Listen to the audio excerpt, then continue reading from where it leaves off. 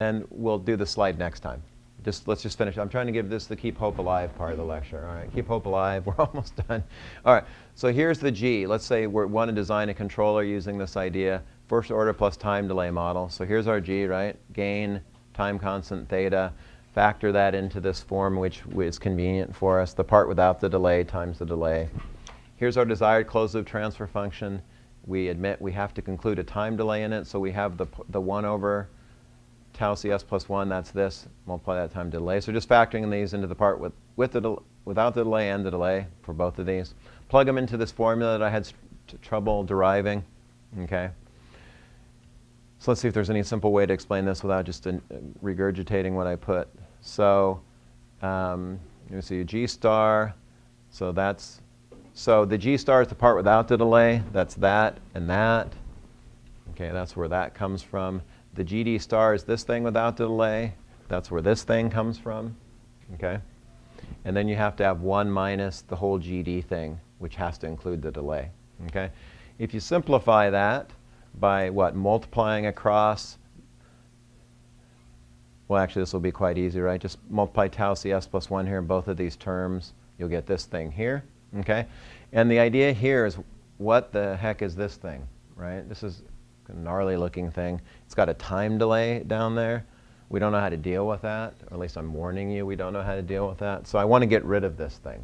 I don't like it. Okay?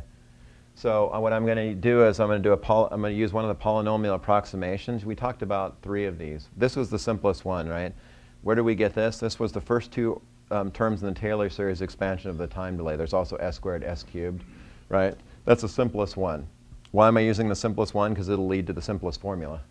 Okay. You could also do first order Pade approximation or second order, then they would become quite unwieldy. So I'm just going to eliminate the time delay using this approximation. And that's obviously very convenient, right? Because the ones will cancel and I'll get plus theta s here. And now I look at this thing here and I conclude I can rearrange this to be a PI controller. Why? Because there's the term I need in the numerator, and this term down here is just some constant times s. That's a PI controller. If you do the rearrangement, it looks like this. Okay? So the controller gain is this whole thing here. It involves the process gain, the process time delay, the process time constant, your desired closed-loop time constant. That whole thing is Kc.